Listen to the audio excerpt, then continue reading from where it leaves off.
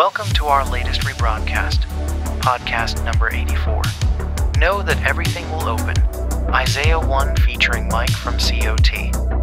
This episode originally aired on June 1st, 2024, exclusively on councilofTime.com. For more details, check the link in the description below.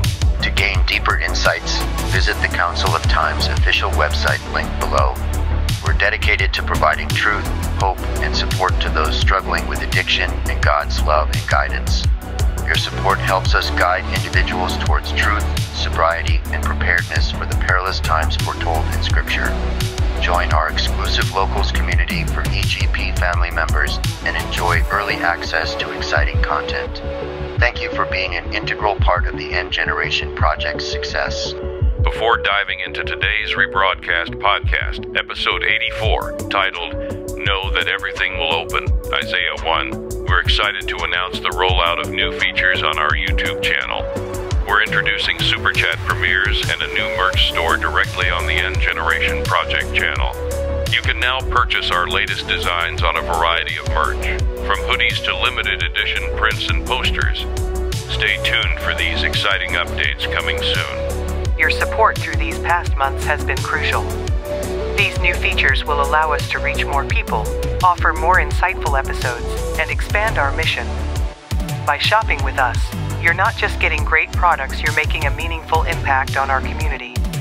We couldn't have come this far without the support of all our EGG members and God's blessing.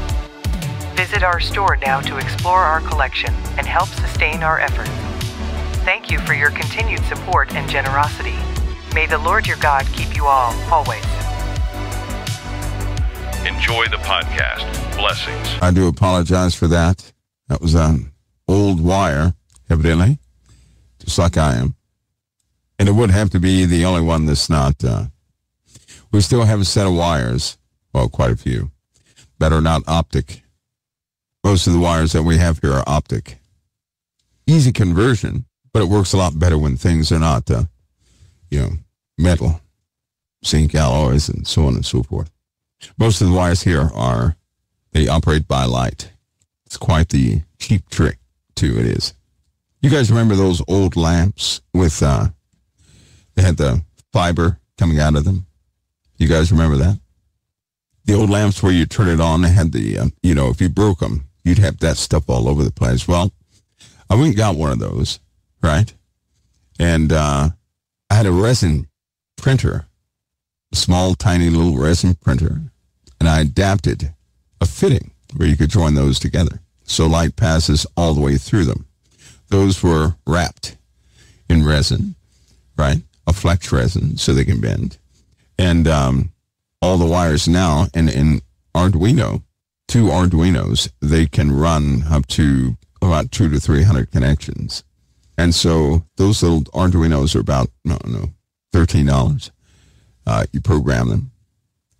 And so essentially, in any device, right, you plug it into the device, but as far as your audio line, it's run by light. So basically, everything is fiber optics at a cost of about $1. Not too bad. You just have to find one of those old lamps. That's all. So, but I have some that I did not convert because it's a very tedious job. But once you get them in place, they don't degrade. I think it's a wonderful thing, actually. All right, guys, I hope you guys are ready for the heat. I certainly hope that everybody is ready for the heat, unfortunately. You would think that cooler heads would prevail through what's happening. It's not. It's not. So I have to be blunt with you. I know that most people are for proof patterns. They really don't think about or they justify their aggression. I believe they understand. There is a deep spiritual darkness over the whole of the USA. It is embedding itself in as many as it can, causing the aggression factor to increase one towards the other. I mean, a sheer hatred. This is going to cause some of the greatest consequences this country has ever seen. You will notice, in proportion to aggression, violence, anger, you're going to notice the conditions rapidly degrade here in the USA. That's what you'll notice. They're not changing either. You would think after the weather phenomena, hearts would, a person would look back to their brother and say, hey, look, I know we have issues in this area, but let's find something good for the people. You would think that would happen. No. People are separating much further than ever before. They are. And so now a worse thing is coming. For example, Texas is going to wish they had every drop of rain. They're going to wish they somehow could have saved it. Arizona likewise. In fact, all of the southern states are going to wish they could have saved every drop of rain. Mexico's inability to take a position in several areas, and I know you guys may not be familiar with politics of Mexico. They have a new president, of course, President-elect Anna, who is a climate scientist, a Jewish president, female. I can only hope that she would work very closely with the USA to start to push back some of these operatives that are utilizing Mexico. They have a compromise problem. Mexico is growing by leaps and bounds. Lots of money is pouring into Mexico, not from the USA. But this is due to favors. Favors that should not be done. These are by no means humanitarian favors. These are tactical maneuvers, which is going to cause more friction, especially at the border. So get ready for a showdown at the border, but not like you think. Get ready for that. If people continue to treat people like garbage, consequences will be massive.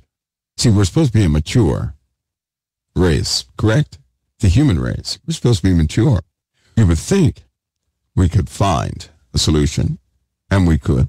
That would actually begin to work for everybody, and we could. The problem is, due to people who want money and others who want power, other people who want money and longevity with that money, they keep a certain percentage of garbage and trash going at the border.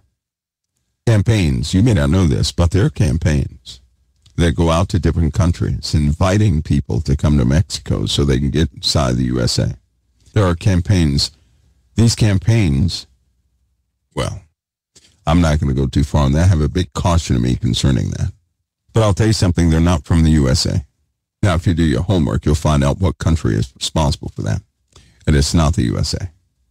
However, the USA is not taking steps to do all of what they can to stop these campaigns. In other words, they're killing people. If you tell a person from one country that they can come to your country just so they can get into another country, you're killing that person who's coming. You're going to kill the family of the person who's coming because they have to leave everything behind. It is unfair to the people who have been given false hopes that they can come in because they don't see the USA like you do. They see the USA as a breath they can exhale, a place where they don't have to fight every day and duck and dodge bullets every day. Most of these people come from broken homes. Their families are killed. And they're looking for a place where they can stay without the violence. These campaigns, they have to stop, and they're not coming from within the USA. But the USA has become too subservient to rhetoric and not the people. What I mean by that is a leader, any leader, an elected leader in the systems that we have, this republic operates by democracy. A democracy has leadership appointed to represent the people's voice. They speak for the people. That's not what's happening. The leadership is speaking for a select group of people. They're not speaking the average sentiment of the whole of America. They're speaking for the 5% of these groups in America. They're not speaking for you. They will often say that they are, having not contacted you. Most of the people I've ever talked to in life have never had an answered request. In other words, they would request something of their leaders, receive nothing in return, some generic response. They're not speaking on their behalf. In fact, the sentiment of the people, the whole of the people, is not what's being spoken in these positions of leadership.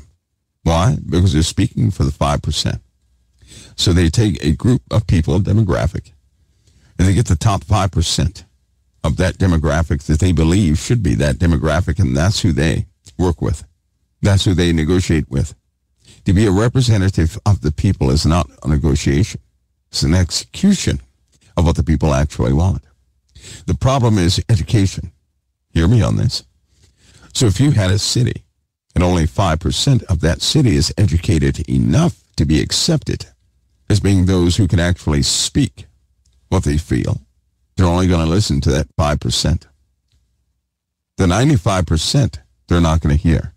Their requests are not going to be made, which is why you have so many disgruntled people in the USA.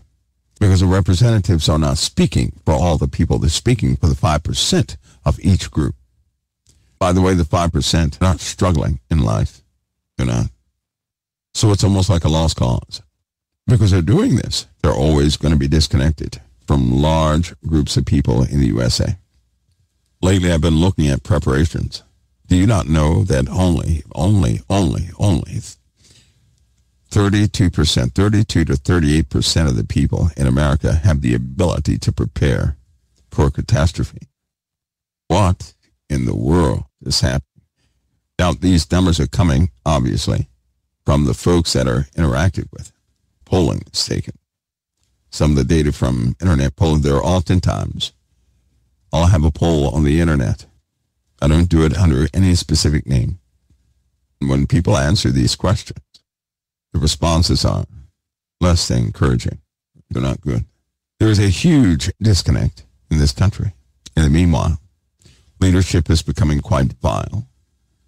Listen to me carefully, and they're full of revenge. Do you guys understand what that means? When you start hearing that word revenge, you might want to make a life adjustment. You don't hear that word often, do you? But I want you to look at every single case where somebody has publicly made that statement, and you tell me what has happened to that people. It is one of the Lord's commands to us, a command to leave vengeance alone. He commanded us not to touch it. He commanded us not to have it within us. He gave us a command. The Creator of all things commanded us and he warned us. He said, vengeance is mine. You know that's a warning. I'll tell you this, because I'm not biased. Didn't matter who it is. Anybody who seeks revenge and would tout that to any people, they're going to face public consequences, not by men, by everything they touch. The Lord has already told us what he would do when people seek out vengeance. And if that be the motive, the Lord will not help. That means the longer they continue on this track, well, it used to be anger has turned to evil of evil. Because now it seems they don't care to see the other person die. They don't care. People feel vindicated when somebody else, when they die. They don't care about the opposition. In the White House, do you really think these people, they speak a lot of rhetoric. They use a lot of rhetorical devices in their speeches. And if you know about rhetorical devices, it's not a big deal because you understand their ideology, their main ideology. You understand the speech. You understand the game they're playing. We are in a new era. So when you hear a person say, I don't care what happens to that other person, and indeed they die, I've seen it in their faces. They have become cold and callous, non-caring. What makes it worse is that you have a lot of the populace joining in that cold behavior. And now a worse thing must come. They're not seeing it. These things that come to pass, they're not coming to wake those up who side with evil, who love evil, no, but those who would follow someone into a dark place. See, there are some of you out there, and that's all they know. They think it's okay to seek revenge. They think it's okay to speak evil of your brother. They think it's okay to cast stones at the other person. They really do believe that's okay. And they do not care if the other person dies or lives. Because of that, darkness with them must be broken. Just as the Lord delivered to us when he caused us to be bitten by the darkness we held. they too must be bitten. See how that works? They too must be bitten. People may give up on you, but the Lord will not give up on you. People may have said, well, it's no use trying to, get that person to see, but the Lord doesn't work that way. We live by his calendar. He does not live by ours. These are his times. These are not our times. We are his creation. He is not our creation.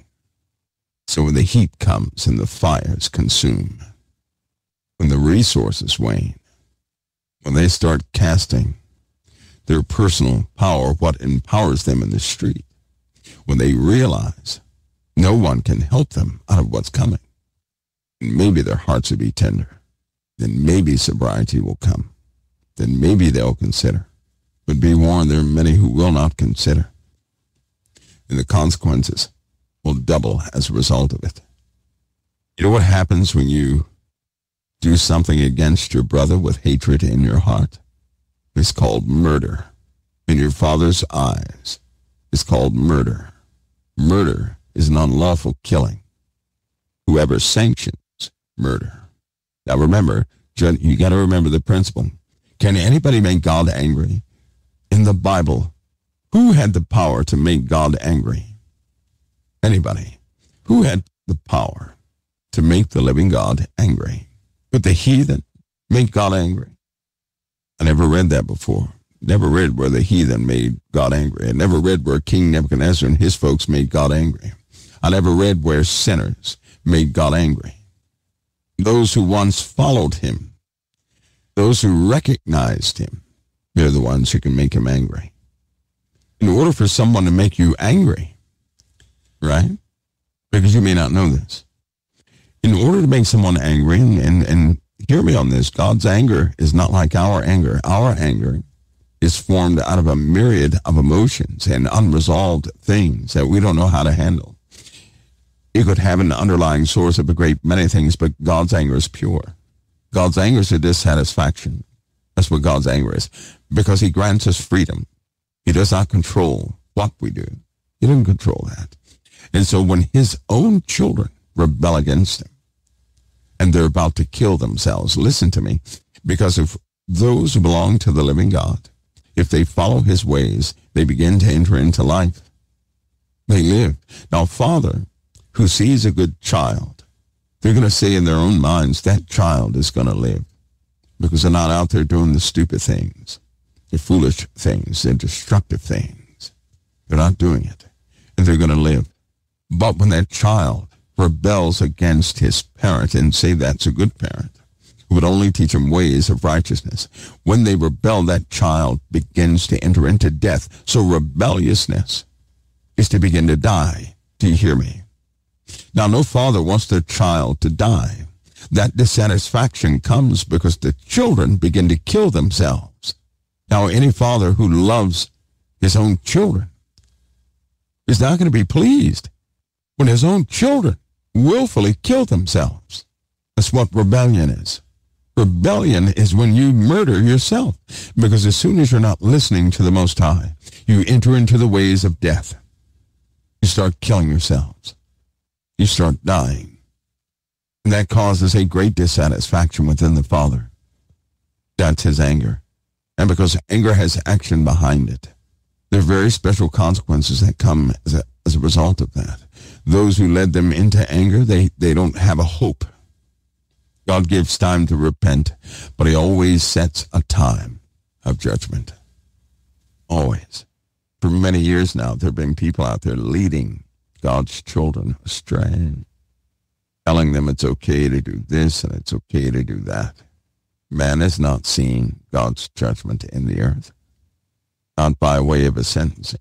They've not seen that, but they're about to. Because they refuse. They refuse to obey. They refuse to acknowledge him. After all of what's happening around the globe, they still refuse to acknowledge him. There's no great call to repentance. There's only prideful action taking place. There's only people saying that I made the right move and they're making the wrong move. That's all you hear. You don't hear anybody saying, Lord, forgive me. If I'm wrong, Lord, forgive me. I hope I'm not wrong. What happened to the people who seek? the higher ground as far as morality is concerned. The Bible says, blessed are the peacemakers. What happened to them? Where they at? You don't see them either. In fact, what you do see are the very characteristics, the opposite of what God said was blessed. That's what you're starting to see in the earth. And they are infecting the believers. They're causing you to have aggression. They're causing you to rebel. They're causing you to hope for the demise of somebody else. And now the Lord must demonstrate, because if he doesn't, what will turn a person away from their own mindset and your personal lives? When you were going down that path of darkness and you thought it was okay, did not the Lord cause a massive destruction in your life? Your life essentially broke apart. The losses were great, and it turned you around. It caused you to pay attention. He didn't force you to get saved. He made it so that you could see the truth. He made it so that you would understand that the wages of sin are death. But now in this day and age, we don't even hear that word much, do we? Sin. We don't hear that. Everything is adjusted to make inclusive the behaviors of the aggressive and the violent, and those who teach hate and those who love hate. No one will be able to hide it. The Lord is bringing out something from within us. We knew it was coming. These situations in the world, I do not ever pat myself on the back. Please don't ever think that. But I'll tell you something, when the Lord gives me something, not when I just have a dream, but when he gives me something, I trust it 10 billion%. And a long time ago, I shared a dream with you guys about a storm coming on an island, about the people that were there and what the Lord was doing. He's doing it now. He's causing what is within us to surface. I remember saying that when he does this, it's because he's going to uproot it forever. Now, that's for those who choose to obey him. For those who choose not to obey him, it will be their demise. Because if a person have a clean heart, if they truly have a clean heart, and anything surfaces out of their own hearts, they're going to say, no, I don't want this in me, Lord, take it away. They're going to ask the Father to take it away. How is it going to surface? Conditions of the world are going to bring that dark thing that's within you straight to the surface. That's what's happening right now. Now, for some, they're saying, I don't want this feeling. I shouldn't feel this way. This is wrong. I don't want this in me. I don't want this to be a part of me. And the Lord will uproot it. But for some, they're attempting to utilize it like a rally cry against all who would oppose them. Listen, darkness is coming out of people, and they're utilizing it against all who oppose them. If a person have a little light in them, and anything dark rise out of them, they're going to ask the Lord to take it away. But if a person truly be dark, and something dark rise in them, they're going to utilize it against their enemies. That's the difference. That's why the Lord said, all hide yourselves, all ye meek of the earth, who have wrought his judgment in the earth. The judgment of the living God. It will come because of the meek of the earth. Not because of the people who think they're Rambo. Because of the humble. Because of the meek. Because of those who choose to obey and to seek and follow his ways. Because more and more every single day the earth is not conducive of the ways of righteousness. It is indeed turning dark. And even now many are giving themselves over to a different lifestyle. Enjoy the violence. Stepping right into pride. Pride is when it no longer matters what the facts are, what the truth is, what the Lord is saying. Pride is when a person believes they're right so much that they reject everything else. That's what pride is. That's what people are doing. This is going to cause the uprooting, the demise, a death cry we've never heard before. And they don't take it seriously. They think it's a joke, some wishful thinking, and they refuse to see. They know, but they refuse to see. They can make a change, but they're not going to make a change. They choose power. They choose their earthly stability over righteousness. and for many of them the fire will consume it all. They're opening up destruction upon themselves. Amongst them are the righteous and the humble. And if God does not intervene, then even the righteous and the humble would start thinking that the ways of the world are the true ways to follow. In other words, God will start losing people. In the absence of truth, all of us would follow a lie. It's when truth is made known, we make a choice. We were born into darkness, and from time to time, truth was shown to us. When we saw that truth, we wanted that truth. Only when we saw that truth. So how do you make a person in the world see the truth of what people are really doing? The consequences. If they don't see the consequences, how can they make a choice? How can anybody ever think something is bad? You know how many people are going to say within themselves, well, God wants me to destroy that person and that person. That's what they'll say.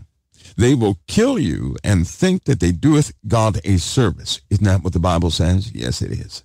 So they will justify their own violence, hatred, rage, mix it with some good cause, and say this is what God wants. No, my friend. God will define exactly what he meant. And after he's finished, no one will make a mistake in the interpretation of what the Lord has put before us. Most importantly, those that are meek and humble, they will see the ways of the Lord, and they will embrace them. All they need to do is see them. But in order for them to see it, they must see the consequences of evil, of hatred, of violence. These people are choosing not to handle things in a godly way. The border, for example, they're using humans to score political points. You do understand that, right? There's real death at the border. You do understand that. People are suffering and dying. You understand that. And you have people who are utilizing stories of humanity for their own position and power. How sick is that? In other words, they don't want a solution. You telling me they can't do anything about the border? Yet now, just like Trump did back when he was president, our current president is seeking what? The powers to shut down the border by executive action. The same thing President Trump did when he was in office. And the courts struck it down. The courts said no. You do realize that, don't you? The court said, no, you can't do that. The courts, listen to me, the courts struck it down. Courts did this. They struck it down. The president could not shut down the border because of the courts. If more of us would not mold what's happening in the world to use it for our own causes, more of us could see the truth of what's happening. My hope is that you guys understand why the consequences had to come. Look into it. See the truth of it. You guys have computers. You don't have to listen to somebody's speech about the border. Look at it yourselves. Don't listen to somebody's interpretation of the border. Don't do that, because all they're going to spew is their idea of the border. See the border for yourselves, not through somebody's speech. The darkness rising. It's altering everything. Our Father does not convey the penalty, the consequences, darkness and sin. And even the righteous would be fully deceived. Remember what Jesus said? If he had not intervened, even the very elect would be deceived. Get yourselves ready. All of it's coming, all at one time. All that's based on God's mercy, but it's coming. The consequences are arriving. We'll be back in a few minutes right here at COT, and we'll begin our discussion. I'll be right back. Somebody asked, are the consequences coming this year? They're coming now. They're on their way. Like a train that's not going to miss its schedule. They're on the way now. I see you guys as questions, but I want to point your attention to something. A massive heat bloom is opening up in the Pacific Ocean. It's going to cause some bad problems. We also have a very thin atmosphere that will sweep Canada, the USA, Mexico. it will work its way and begin to consume the northern hemisphere. Hope you realize what that's going to cause. When our sun surprises us with a few overreaching, we're going to take a couple of hits, a couple of bad hits. We're going to take those hits, and you're right in the middle of it. When they start releasing, and they do get us, we're going to have a temperature increase. That's going to cause most things to become quite uncontrollable. That's why I said the conditions we have right now with the floods, it's a shame because they will say, I wish we could have captured all the water. That's what they'll say. In the Bible, it speaks of a time when it says, the living will envy the dead. Do you guys realize the time we're truly headed into? And do you realize the momentum of this time has been increasing? I mean, exponentially for many years now. And we've had warning after warning, but it seems people have made their choice. They're incredibly divisive. Most cannot hear past rhetoric. They can't. I'll give you an example. There are people in the world that will hate a person that they don't even know. There are people out there that will love a person they don't know. We've had so many occasions of people who were loved by others in the world. Then all of a sudden that person ends up murdering their entire family. And everybody was shocked. And the first thing they would say was, I don't see how a person like that could do this. It's because you did not know them. That's how. We tend to judge or to see a person in this world in a very odd way. The truth is, without spiritual insight, you don't know who a person is. You're being duped by their speech. If a person has no spiritual sight, they have no idea who they're engaging with. It does not matter how nice or how evil a person may seem. You don't know who you're engaging with. I've seen people on the outside that they seem pretty bad. I'm going to find out they were very just people. They were quite direct. I've seen good people who turned out to be murderous, unforgiving murderers. You know when a person snaps, you know when they say a person snaps, right? They snapped and they murdered their family, right? Think about something. Have you ever looked into a person who ever snapped and murdered their family? The Lord's word is clear. A person is drawn away and tempted of his own lusts. I've snapped plenty of times in my life. Murder was not a result of it, nor was violence against another. I can never be accused of having any personal violence against another like that. Because I snapped? No. I can be accused of murder, I guess you could say. And that was from military service targets. As far as me personally snapping, where I would want to end another person and do it, no. You know why? Because when a person snaps, all that means is they stop covering up what they wanted to do the entire time. Listen to me carefully.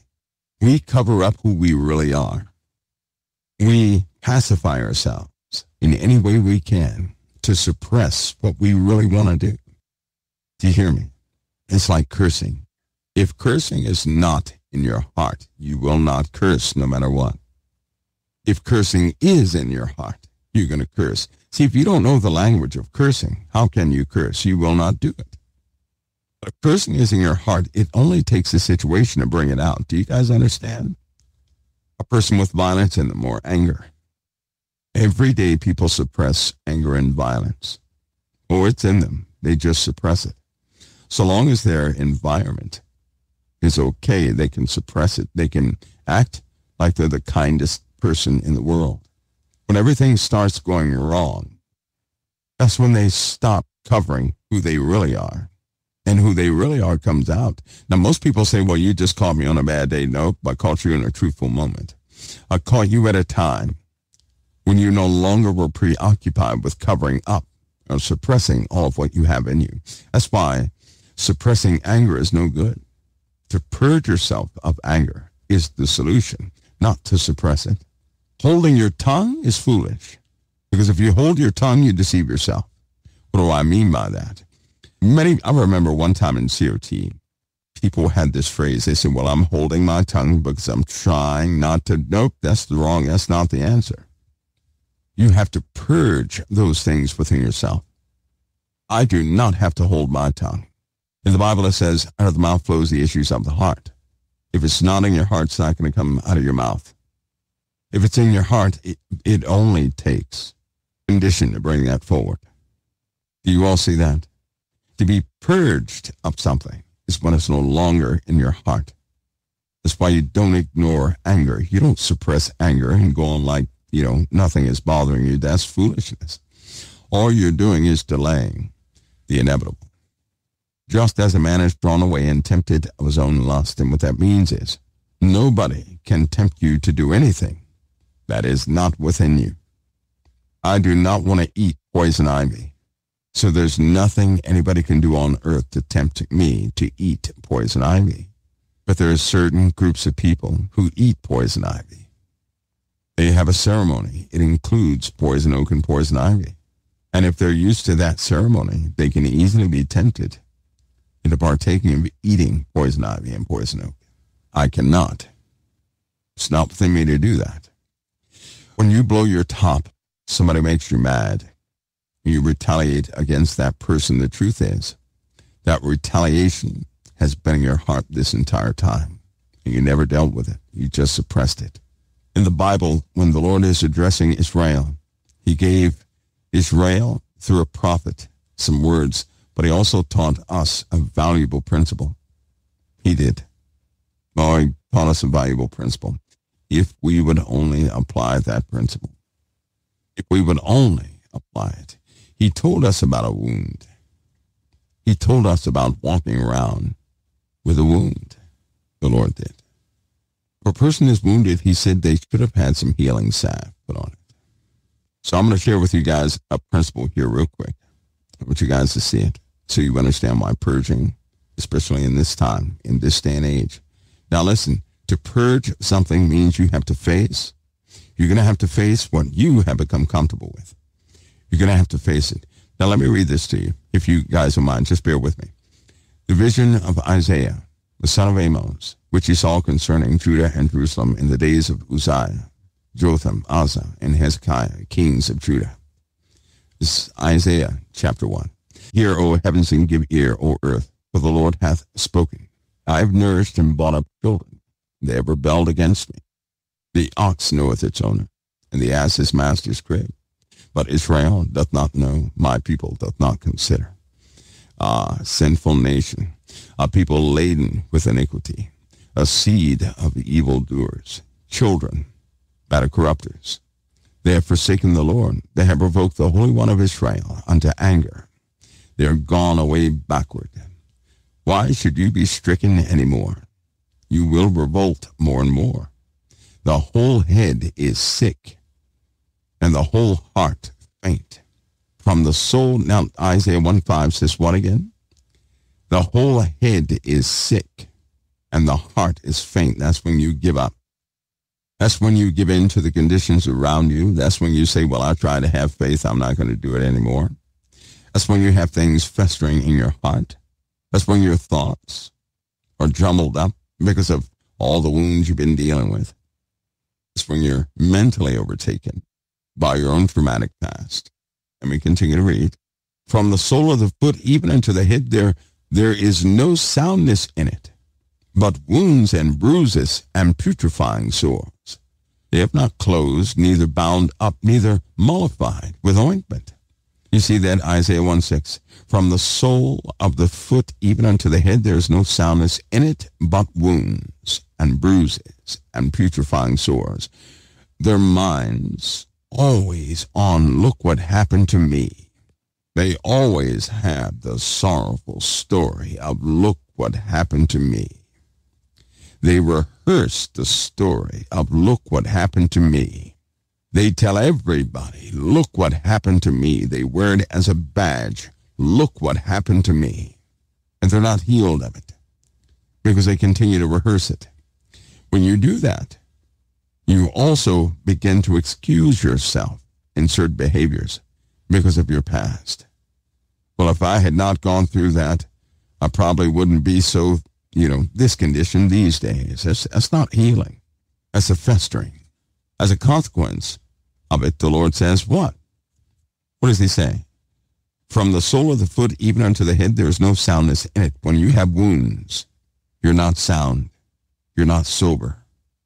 When you have wounds, you do everything by those wounds. So I'll give you this example again.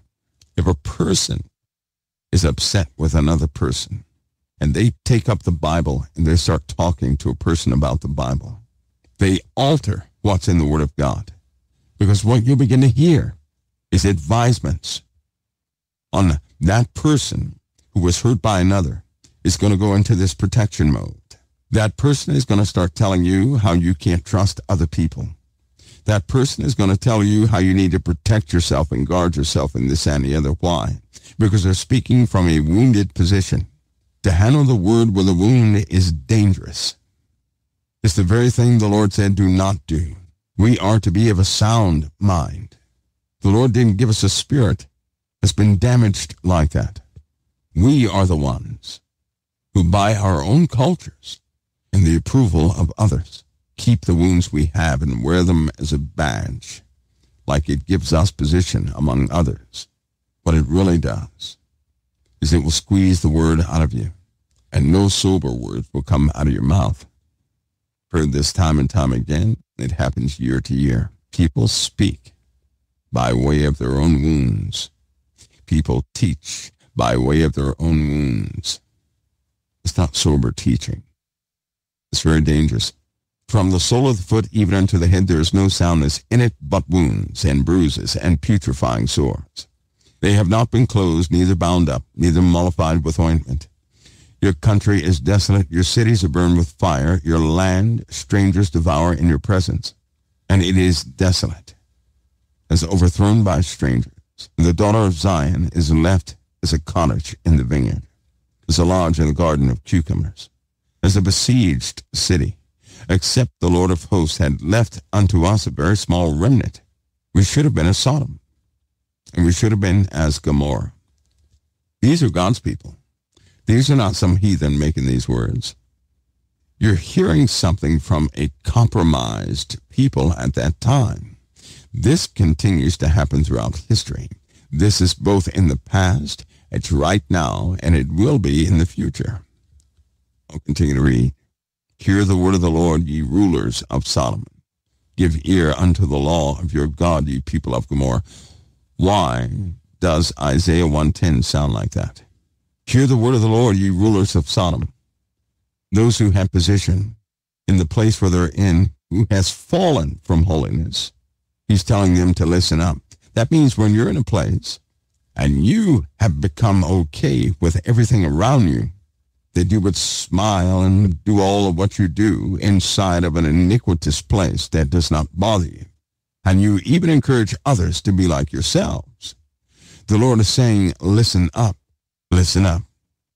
So Isaiah 1:10, hear the word of the Lord, ye rulers of Sodom. He just said they should have been as Sodom. He just said they should have been as Gomorrah. Give ear unto the law of our God, ye people of Gomorrah. To what purpose is the multitude of your sacrifices unto me, saith the Lord? The Lord says, why are you sacrificing to me? He says, I am full of burnt offerings of rams and the fat of fed beasts. I delight not in the blood of bullocks, nor of lambs and of goats. Why would he reject their offering? I'll tell you why. An offering is something you give in place of your iniquities. Why in the world would they keep their way, their lifestyle, and sacrifice anything unto the living God? Sacrifice it for what? Because what they were doing was going through the motions. It's kind of like going to church on Sunday, and you know you're going to be back in the bar on Monday. What did you go to church on Sunday for? Is it helpful? No, it is not. The Lord is saying, why would you do that? Why? Why would you commit something unto the Lord only to throw it away the next day purposely?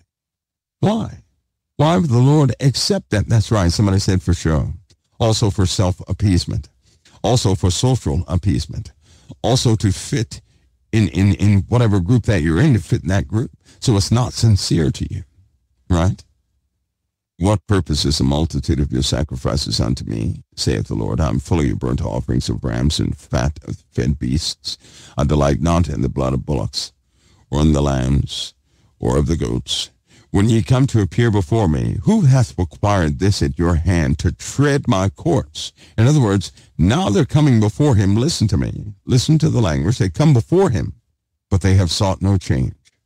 They've come before him as though they have a right. They have sought no change within themselves. They come before him, not having purged anything, kept all their wounds. They're full of excuses. See, you won't go before the Lord when you know you're unclean like that, or you know you're not seeking to be clean. You will go before him if you have a bunch of excuses. Well, I cursed because of this. The Lord will understand. Well, I do this because of this. The Lord will understand. The person who does that is not seeking change.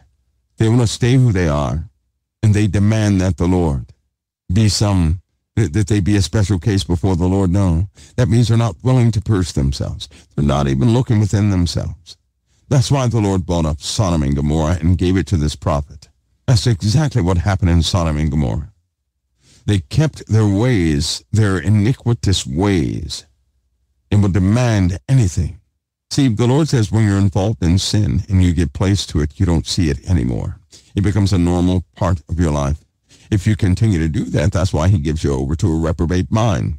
When you think those things that are inconvenient, you'll think that they're right. You'll think it's okay to curse. You'll think it's okay to murder. You'll think it's okay to laugh at someone. You'll think it's okay to have anger against someone. You'll think it's okay to do those things you do. That's a reprobate mind. This year, 2024, is a reprobate year. It seems like everything reprobate is coming forward. He said, bring no more vain oblations. Incense is an abomination unto me. The new moons, the Sabbaths, the calling of the assemblies, I cannot away with it. It is iniquity, even the solemn meeting. So now everything is tainted. Everything is tainted. Everything is tainted. In other words, he's saying, don't bring your traditions before me. There's no change in you. Stop going through the motions and bringing that before me as though I'm going to receive it, because I'm not. Even that became a falsehood, to go before the Lord with the falsehood. You guys see that? And that's a heart that is not seeking to change anything in it, is seeking to cover, to appease something. It's kind of like, I remember when I was younger, right? And when you're younger and you begin to explore the world, there are things you want to do. But if you knew about the Lord when you were younger, you also knew that certain things were out of bounds. So think of it as a person, right, who's already thinking about doing something out of bounds, but yet they go and pray. Now, they're already thinking about doing something out of bounds. They already got plans for it. But then, prior to that, doing that thing, they would go and pray. Now, is God going to accept that prayer when that person has fully accepted that they're going to go do this out of bounds thing? See, that's the type of individual we have to be careful in not becoming, not being, or not continuing to be. People who say to themselves, well, this is the way I am, and this is the way it's going to be, and I'm not going to change for anybody. And then we start using the word to justify these unholy deeds that we want to commit. Lord is saying, why are you bringing this before me? Come before me with that. Because you know what happens when one person does it? Somebody else does the same thing. Before you know it, you got a bunch of people who refuse to change in accordance with the words of Christ. Yet they go to the Lord as though they're fully accepted. And they teach others that you can be fully accepted and still have murder in your heart. And still be full of vengeance. Where does it stem from? Where does it come from? Anybody? It comes from what? It comes from those putrefying sores. It comes from bruises. That's where it comes from. Wounds, putrefying sores, and bruises. Unhealed areas of your life that you never dealt with. that you never brought before the Lord, that you kept, that you utilized to justify. See, you may not know this, but your past can be like ammunition. The world teaches you, hey, use your anger. Focus it against that foe and that foe and that foe. That's what the world teaches you. That's not what your Father teaches you. That's what the world teaches. To use your anger to get yourself further in life. The world right now, for example, there are people, I'm not going to mention names, but there are people out there who were once prisoners of doing something very bad. Now they're paraded. And their deeds of murder have become a badge of power, a symbol of power, fame, fortune, all that stuff. So they sit as queens and kings, profiting from these wounds and bruises and putrefying sores. And then they teach others to do the same thing. And those who adopt those ways, those who stay with those ways, this is why the Father's going to, consequences must come. Because the Lord will break many out of that daze they're in. When they see that the wages of sin is death, and that you can't mix it up in the way you want it to be, the wages of sin is death, when they see the truth of that, when they see the truth of those wounds and putrefying sores, when they see the truth of what they have been doing to everybody else, when they see that truth, if they have origins of our Father, they will return to him fully. They will repent, they will return to him fully, but the Lord must show them the truth of what they've been dealing with. Do you all see that? God operates in truth, not deceits, and so he will always end up showing us the truth of our own activities, of our own ways we refuse to give up. He will show us the truth. And when we see that truth, if we belong to him, that's the moment we say, no more of that. Lord, forgive me of that, no more of that. That's when we repent. And to repent is when we turn away from something, never going back to it again. That's when we truly repent. When a person repents of a sin, nothing can cause that person to go back to that thing. Nothing. Nothing can cause that person to go back to that sinful activity. Nothing. When a person repents. There have been some things over the course of many things I've repented of. Nothing can cause me to do those things again. Nothing can. Nothing can. Because when you realize what it is, when you see it in truth, what it is, you want nothing to do with it. That's in the heart of somebody who loves the Lord, who chooses the Lord, and who clearly, right, God has given to his Son. Now, for a person who is a tare, the tares of the world, the ones who are twice dead, plucked up, clouds without water, these people who are ordained to be ungodly men, those spots in your feasts of charity, when they realize the truth of sin, they don't care. They'll still do it. They'll just navigate the world differently. They'll end up utilizing it. They'll also end up getting others entrapped by it. When a tare sees that sinful thing, they're charged up by it. They don't walk away from it. They replicate it. Everybody see that so far? Let me continue. He says, and when you spread your hands, this is Isaiah 1:15, when you spread your hands, I will hide mine eyes from you. Yea, when you make many prayers, I will not hear. Your hands are full of blood. Lord, have mercy. That means you're guilty. If your hands are full of blood, you're guilty. That's when a person, when are you guilty in doing something? That's when you cause harm to another, whether it be direct or indirect, and you have no conviction behind your doings. You could find out that you hurt someone, and you would say, oh, well. I used to hear people say, well, I know they don't want to hear it, but I'm going to say it anyway. Well, what are you doing? If they don't want to hear it, and you say it anyway, they're not going to listen to you, and then they're going to watch for you, and you won't be able to speak to them again. People used to say they were outspoken. That's an admittance that you're going to speak your way, even if God says don't speak it. Being outspoken is a worldly term. That's not some badge. That's absolutely out of order. Why do I say that? I guarantee you this, if you don't want to hear from the living God, you're not going to hear from the living God. He's the creator of all things. There is no power higher than his. And if you do not want to hear from him, he will never be outspoken to you. The world is teaching people this ungodly way to be, and people have fully adopted these ways. And by force, they're trying to cause people to bend to their ideologies and wills. If anybody enters into the kingdom of God, they must choose it.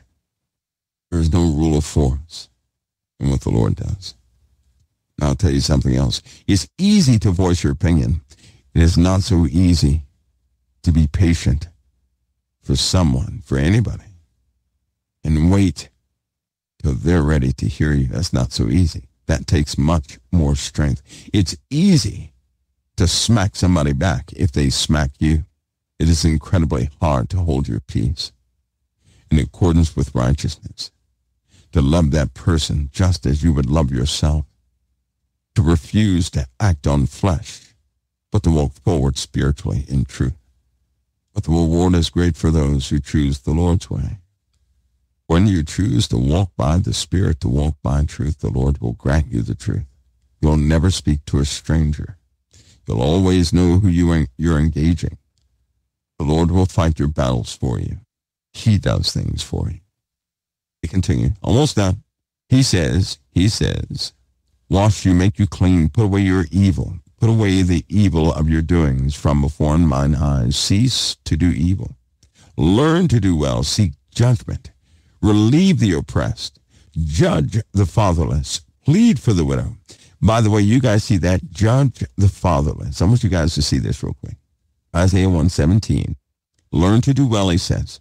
Seek judgment, he says. He just said seek judgment. What is that? What is it to seek judgment? What is that? Seek judgment. Somebody says, I'm sorry, Mike, seems to me all of us followers of Yeshua being quiet is the reason the world is as it is. Nope, the Lord never said be quiet. The Lord said be ye holy, as I am holy. Being quiet is also suppressing, isn't it? Being loud is what? Violence. Loud's not going to do it either. It's not. Loud, see, because the Lord has a rule. Do not provoke your children to wrath. Right?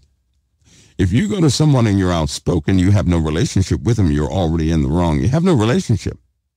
You can't correct a person you're not in relationship with. You cannot do anything within love when you don't love the person. Right? You can't do that. The Lord said, do all things as you would do unto him. The Lord also said, do all things with charity. So if you have no relationship of love, you have no business doing something to somebody else. No, Christians, it's not that they're being quiet. It's they think they're going to be ineffective. And many Christians do not believe in the living God.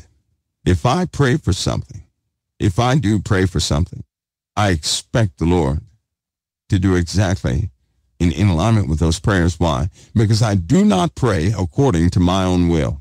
That's why. I pray according to the Lord's will, not mine own. See, many people have lost their faith in prayer because they feel their prayers are unanswered.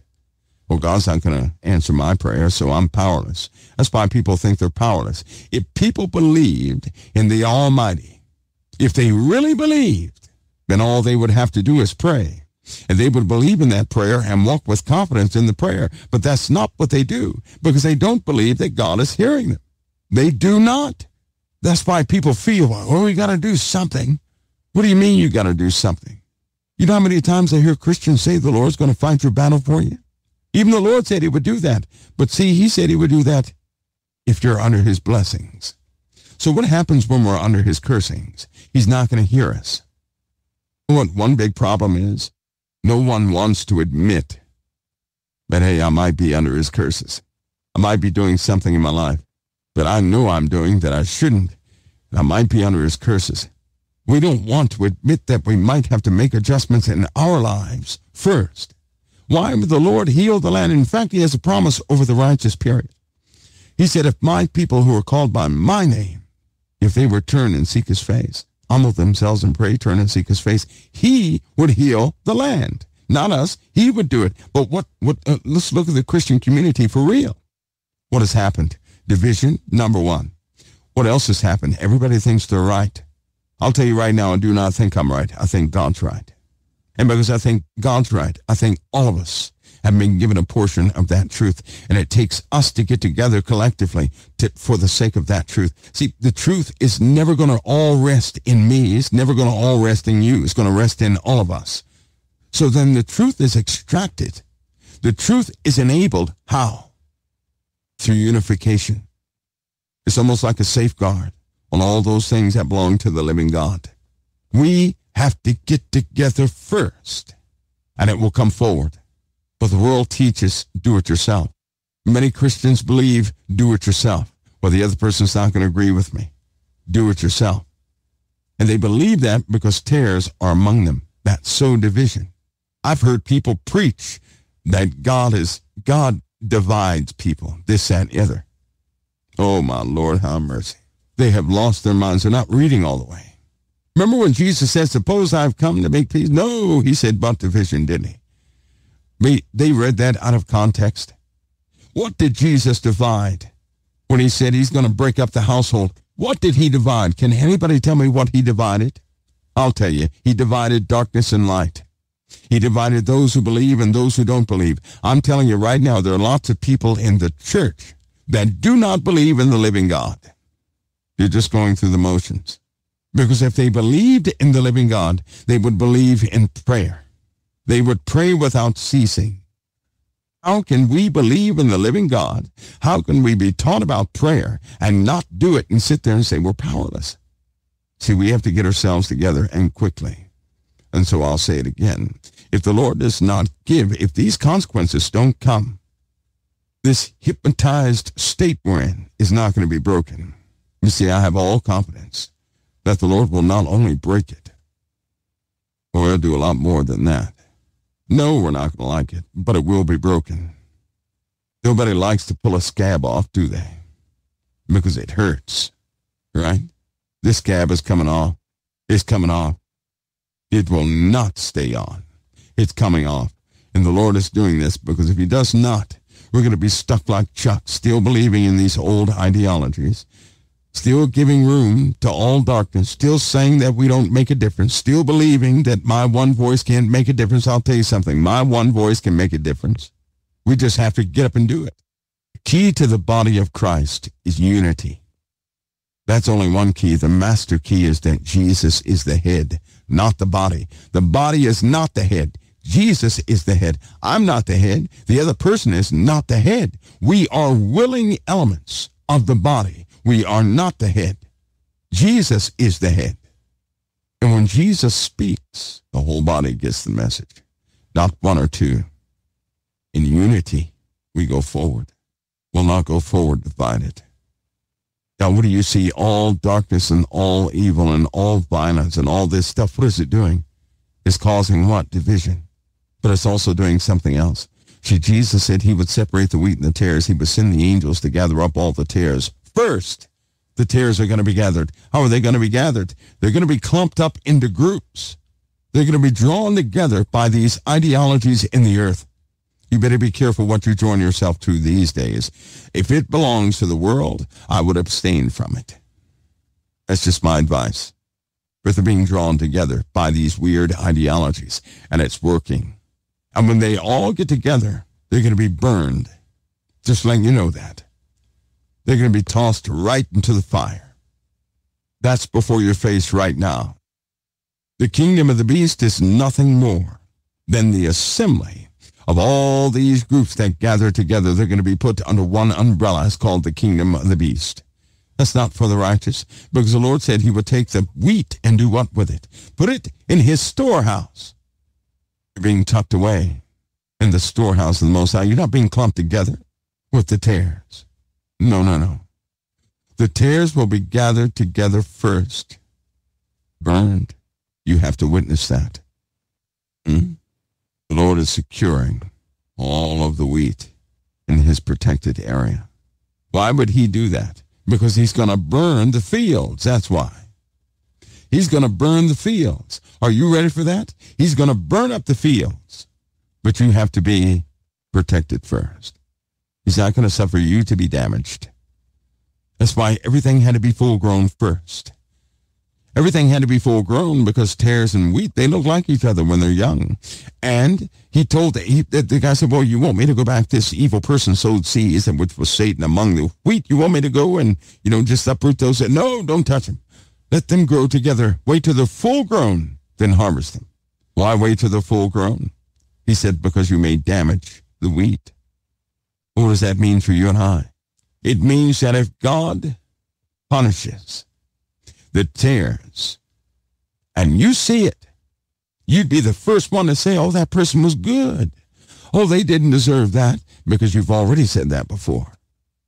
Looking in hindsight, you said, oops, that person wasn't as good as I thought they were.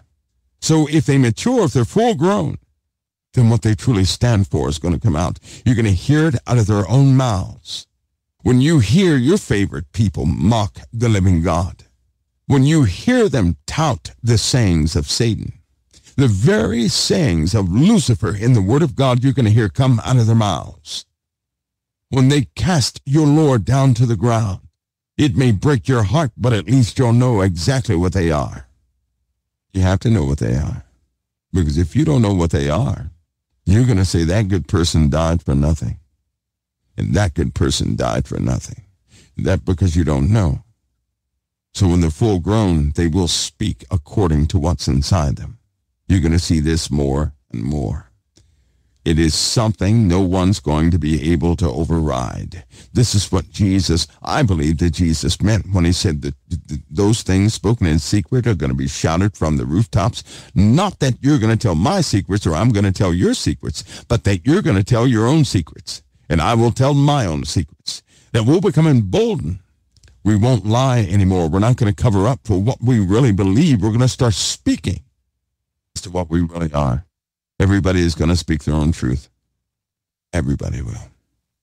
And when it's starting already, if you just take note. People are doing it already. This is why people are coming out of the closets. Why? Because they're not hiding what's inside them anymore. This is why more people are coming forward. Being those things that are shocking people. Why? Because they're disinterested in hiding what's within them. People are losing their power to lie. They're losing their power to cover up. They're losing all that power. When the Lord is near, no one will have a desire to lie. Didn't you see that in the Word of God? That means everybody will speak their own truth. Everybody is going to demonstrate who they really are. Get yourselves ready, because you don't know who is who until the Lord has that revealed. But I can already tell you, some of you are going to be deeply heartbroken. You will. Because we're so caught up in these processes of flesh, we can scarcely track those spiritual things that we are from. Just because a person is born by the same DNA as you does not mean they share the same spiritual origins. That's not what that means. The Lord teaches us the enemy is of your own household. It's almost a guarantee that somebody in your household is appointed to cause a ruckus in your situation. You know that you guys remember Sesame Street? One of these things doesn't belong here. Yeah. There we are. And when it's uncovered, well, it'll just be uncovered. But if the Lord does not do this, we're going to be stuck in a perpetual wounded state. We won't see the truth. We won't be able to act on those things. We will self-destruct. We'll never understand who we are. The moment you understand who you are, you'll never back away from darkness ever again, nor will you ever have fear another day of your life. But you don't know who you are. You think you're tiny, teeny. You have no idea who you are. You don't. You have no idea of the authorities you have right now. You don't.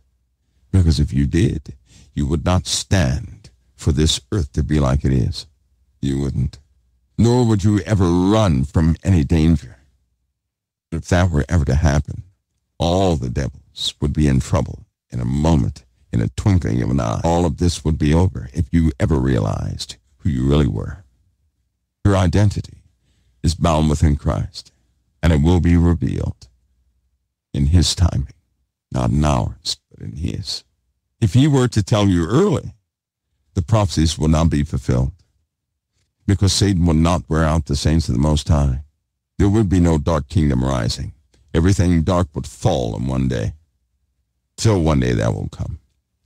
Do you all see that? So as Christians, we're not being quiet. Many Christians don't know what to say. Many Christians find themselves alone. No. It's just that we need to actually begin to believe. My. Come now, let us reason together, saith the Lord. Though your sins be as scarlet, they shall be as white as snow. Though they be red like crimson, they shall be wool. If ye be willing and obedient, ye shall eat the good of the land. But if you refuse and rebel, you shall be devoured with the sword. For the mouth of the Lord has spoken it. Well, there it is. There it is. There it is. I don't know about you, right? I will not refuse. I'm not going to rebel. I won't. I choose the way of Christ, whole way of Christ.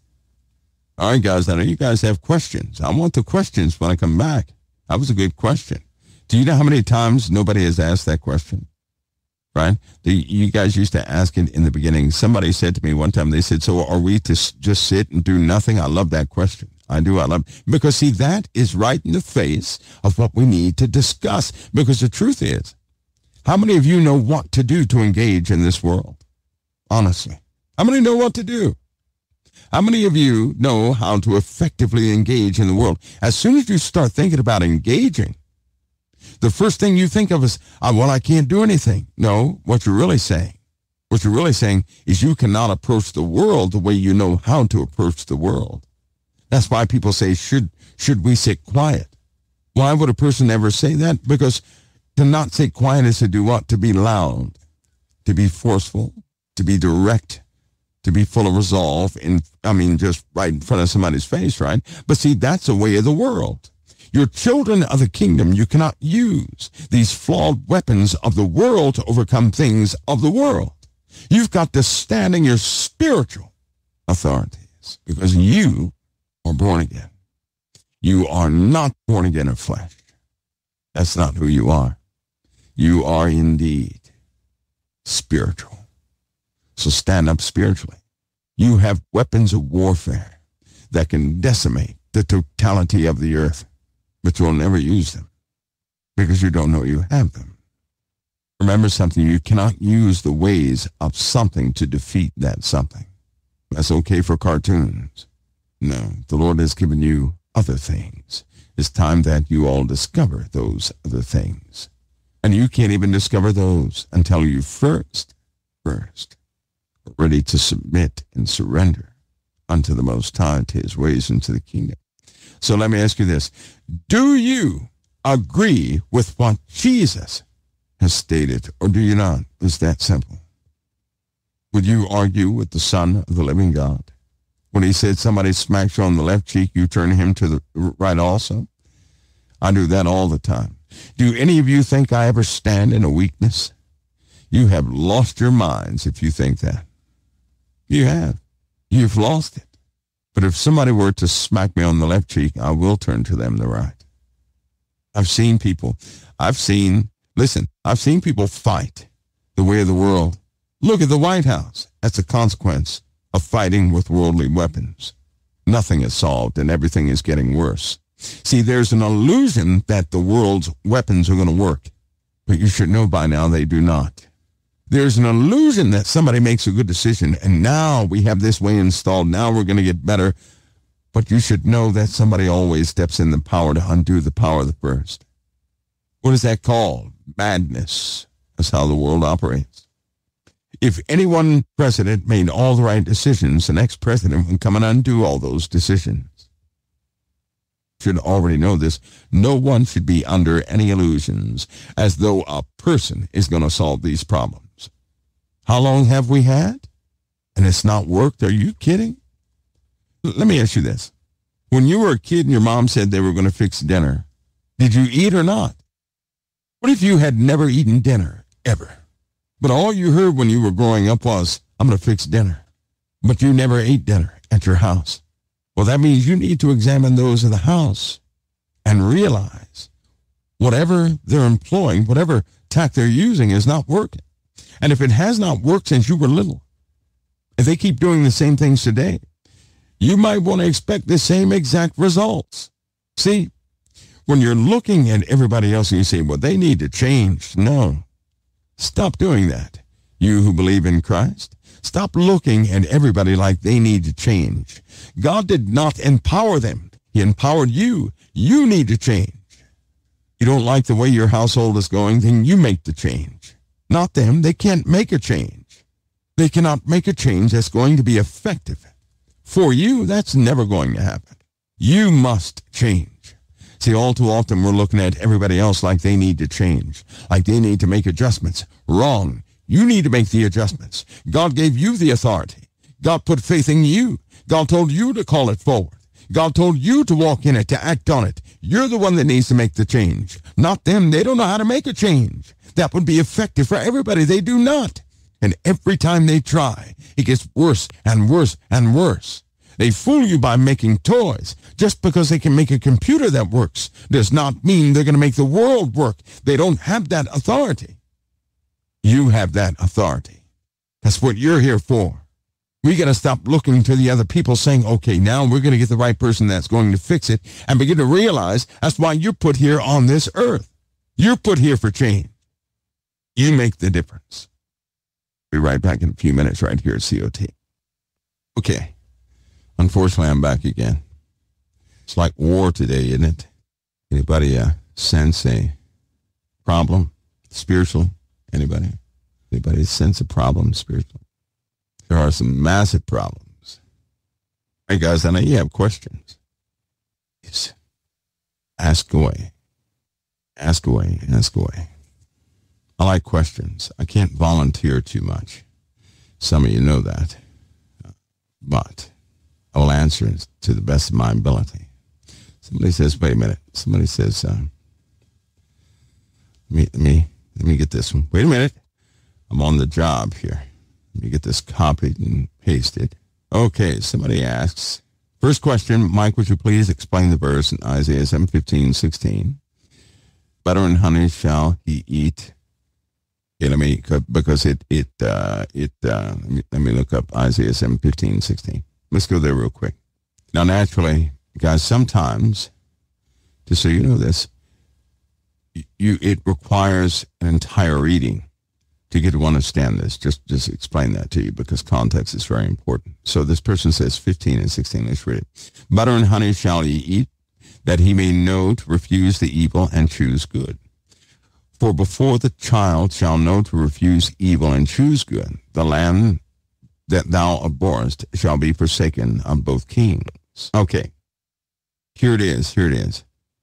At the beginning of this, he says, moreover, the Lord spake against unto Uzziah, king, saying, ask thee a sign of the Lord thy God. Ask it either in the depth or in the height above. But Uzziah said, I will not ask, neither will I tempt the Lord. And he said, hear ye now, O house of David. It is a small thing for you to weary men, but will ye weary my God also? Therefore the Lord himself shall give you a sign. Behold, the virgin shall conceive and bear a son, and shall call his name Emmanuel. Butter and honey shall he eat, that he may know to refuse the evil and choose the good. For before the child shall know to refuse the evil and choose the good, the land that thou shalt abhorrest shall be forsaken of both her kings. The Lord shall bring upon thee and upon thy people and upon thy father's house the days that have not come from the day of Ephraim departed from Judah, even the king of Assyria. And it shall come to pass in that day the Lord shall hiss for the fly that is in the uttermost part of the rivers of Egypt, for the bee that is in it in the land of Assyria.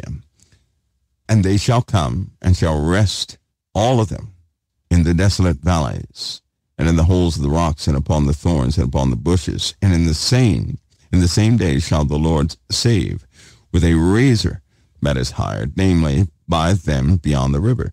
By the king of Assyria, the head, the hair, and the feet, and it shall also consume the beard.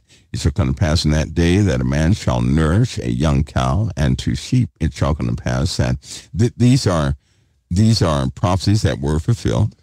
And I want you to think about something. In the coming of these time-marked individuals who came, right? One did eat butter and honey. Butter and honey also stands for something, right? What is butter and honey? Anybody know what butter and honey is? What did John the Baptist eat all the time? Did anybody know? What did John the Baptist nourish himself with? Anybody know? Anybody know? It's a theme here. Anybody know? Honey and locusts. That's right. Honey and locusts. Honey did. So then the diet was of a specific type, and it meant something, right? It's not the fact that he ate honey and locust, right? That's not the fact. Honey being part of it, that means something. Butter means something. Locust means something. And so in the context of this, yes, it's a prophecy. Yes, it was fulfilled. It was fulfilled, but it was also called something else, right? In fact, one of the phrases that we use came from that, because it says that, let's see, they have little phrases like, possibly you may say, this is the bread and butter of this operation, right? This is the bread and butter of the operation. Same thing, same origins. They come from the same origins. That's why people use them that way, right? These things that they ate came from what? What do they represent? They represent a consistent thing. Honey is also, now Egypt said honey was fruit of the gods, and we're not talking about them. We're not talking about them.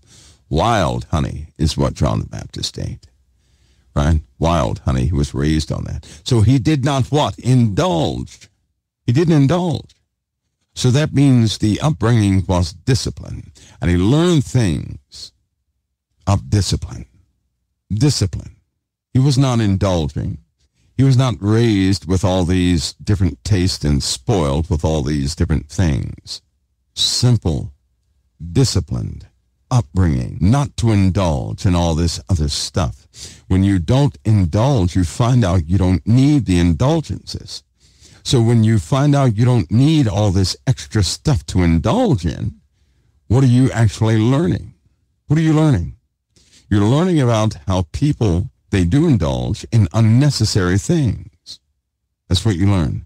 So when you find out things are unnecessary, but a lot of people do, what does it end up being as far as their character? Evil. It ends up being an evil thing. See that? An evil thing. And all this is part of the upbringings of all these people from the beginning to the end. They were marked with this same type of anointing. They were marked like this with the exact same type of an anointing. And before Emmanuel came who? John the Baptist, right? He was the locust and wild honey guy, right? When Jesus came, of course, his nourishment, what did Jesus say? He said, he said, you follow me because I fed you, but my meat is to do the will of my Father. He wasn't a glutton. In fact, he wasn't anything that you could ever accuse a person of being. He did not overindulge. He did everything by necessity. He did. So that's a simple, it was actually more complicated than that. A little more complicated because it has more depth and meaning. But we have to read 2 other books to find that. You had to find the importance of honey. Number one, you have to find the importance of what the let's say salt of the earth is. And once you find out that they had it, that becomes a blessing. Just like in your life.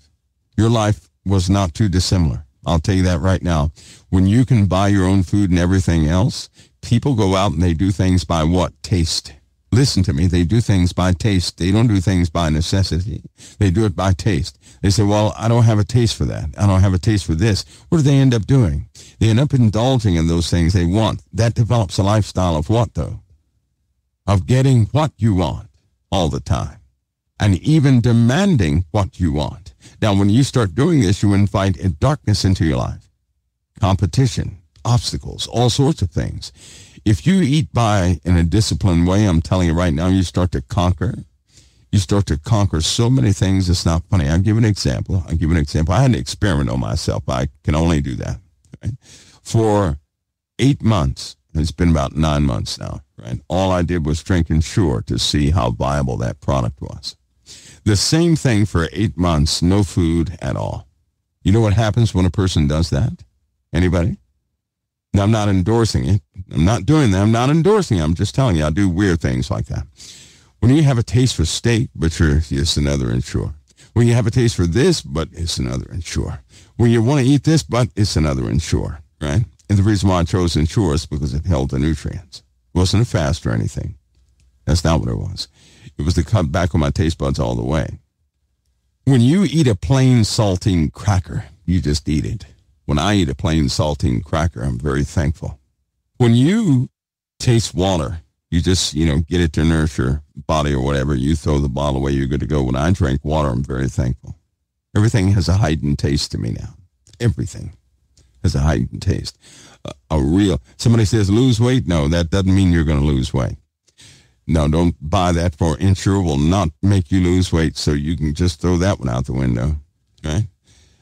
When you do not indulge, you appreciate again. You start seeing the importance of different things. You also catch on the small things the Lord does. You do. You become incredibly thankful for the smallest of things. You do. And because you're not thinking about food all the time, you're not ruled nor governed by it. You start doing things out of necessity, not out of taste. And when you start living by necessity, that's when you become truly thankful for a lot. It's almost like a continuous fast, right? It really is. When you do that, darkness will rear its head. You start to find out what temptation is. You're purged from temptation and everything else. Because I can't be tempted of a steak, a hamburger, fries, or anything else. I can't be tempted of that. Why? Because of discipline, because of a choice. Now the choices that I tend to make are solid choices. Matter, they don't waver. So it's not even a temptation nor a big deal for me not to have taste. If something were to happen to the food, right? If you can't get that favorite food you like, you can have a mental breakdown. It actually, in any indulgence, actually causes a weakness. It's like people set themselves up. They know certain things are coming, right? And you can really set yourself up for a fall. That means you can lose your character over a hamburger because you can't get a hamburger. That's what it means. But when you back off of everything and you're appreciative, right? I could eat a cracker, a hamburger right now and be very appreciative. But I would not touch a hamburger for a long time. I would never indulge again in doing that, right? I wouldn't indulge because when you have indulgences, you start demanding more and more. When you stop indulging and then you eat by necessity, your appreciation level goes way up. Everything goes way up. It goes way up. So that's where we are with that. Oh, by the way, there's only one type of Ensure that I found that I can drink. I cannot drink the rest of it. No way, Jose. I can't do it. It's only one type I can drink. One type is actually good. The rest may need to find another formula for, right? That other stuff is no good. Actually, Ensure can make you gain weight, so don't think it can make you lose weight. It can actually make you gain weight. It is a meal supplement and has everything in there, right? And you can live by it pretty good, too. You can live by it. So anyway, that's what you're getting into with these. That's why this, in some cases it's milk and honey. You hear that mentioned. In some cases you hear locust and honey. In some cases you hear butter and honey. Bread, right? When you get into the breads, all these things have meaning. And when you start looking into the meaning, you start seeing things that are in line with the obedience of the living God. For example, God supplies all of your needs according to his riches and glory. Your needs, not your wants, your needs. Think about something. He does supply all of your needs, but most of what people want, most of what people end up spending money on is a want, not a need. Think about that. God supplies your needs, but we're always asking for things we want. Now, if God supplies our needs, who determines what we need? The Lord does. We can't do that. Do you see how that works? The Lord can determine what we need. We can't determine what we need. We can only speculate. Now, medical sciences has brought man to a certain level, so in some cases, they can have an advisement on what they think they need. But in truth, God knows what we need. All we know is what we want. Our prayers, the nature of our prayers is for what we want. Sometimes we find it difficult to tell the difference between a need and a want, even in other people's lives, right? In my life, I often look into those small, simple things like that, but I apply it to everything. My prayer life. I used to pray, and I would have compassion upon a person and pray something about a person that I wanted. I don't do that anymore. I just don't do that anymore because I can see how that's just not going to work in the lifestyle I have right now. I can't. I want to pray in line with what the Lord is already achieving in somebody's life. I know I'm not the make or break element in somebody's life, but I want to complement the work he already started in them. I want to be of use to him. So in order for me to be of use to the Lord's work, then I must learn what the Lord's work is and agree to assist in any way I can. But I cannot be moved by what I want for someone, because what I want for someone may not work for that person. Do you see that? And I used to pray like that, like somehow I knew what a person needed. I don't know what a person needs. The Lord knows what a person needs. Now, there are times when I say, Lord, I went through a harsh time when I went through something similar. Please have mercy upon them. Many of you will always hear that of me. A person will say, Mike, can you pray for so-and-so? And there's sickness, but I won't pray that my will, that God somehow perform what I want for the person. I do pray that the Lord grant understanding for why they're in that predicament. Right? That's what I pray for. Because I found out something. If you had understanding as to why God is doing what he's doing, you no longer have a problem. Do you hear me? You don't have a problem. Say, for example, you're sick. You're real sick, but you don't know why you're sick. You're going to say, Lord, please help me, heal me from this sickness. I can't deal with this, right? That's going to be your prayer. But suppose you said, Lord, please help me to understand why I'm sick. And the Lord shows you, hey, you're sick. Because if you get up and move and do anything right now, you're being pursued. It can cause your whole family to perish. So I give you a sickness to make you stay still so you wouldn't lose your place with me, because you can easily be brought off track. So just wait. But see, if you knew that, you would say, oh, thank you, Lord. Thank you for keeping me. So your worry, right, your anxieties would turn into thanks. You would understand why you're sick. Do you know, I found that in a lot of cases, people do get sick because the Lord will keep them still. People don't know how to stay still. They don't know how to stay still. It's kind of like, I hate to pick on women again, but it's kind of like women. For some reason, women have something, I call it women timing. I do. It is the worst. Y'all have the worst timing ever. Now, y'all make good decisions when it comes to the likes and dislikes of a person, but y'all have bad timing. The timing y'all have is something's wrong with it. Yeah, I mean, it's wrong. Right? It's wrong. Anyway, a woman will sit there and she'll say, oh, I have to go somewhere right now. What do you mean right now? Well, let me just get this right now. But then 20 other women did the same thing. All of them meet at an intersection. Now it's a big accident. Right? That's why women always run into the wrong people in their local areas. That's why women always end up in a place where they can overhear something of somebody's business. Because in truth, Satan is trying to get you. It's not to give you intel. It's to get you to gossip. So you end up showing up right when a person is talking about something. You know you shouldn't be, but you have to listen because it's like, Lifetime or something. And then you go spread that thing, and that's an abomination to the Most High. Bad timing.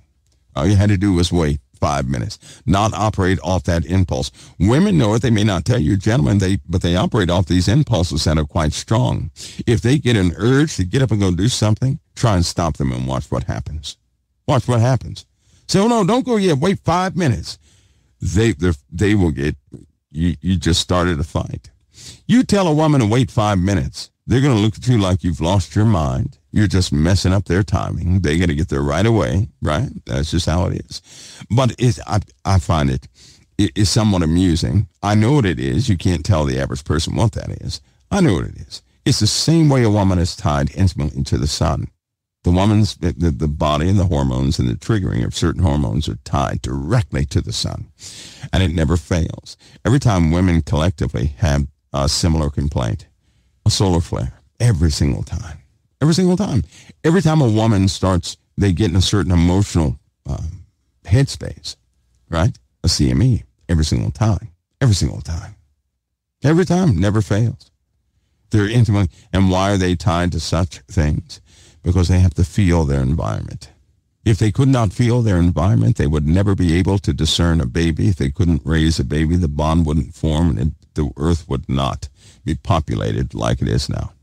So they have to have a physical insight into many things. But see, women, that's also why you cannot think about everything that enters into your head. You cannot do that.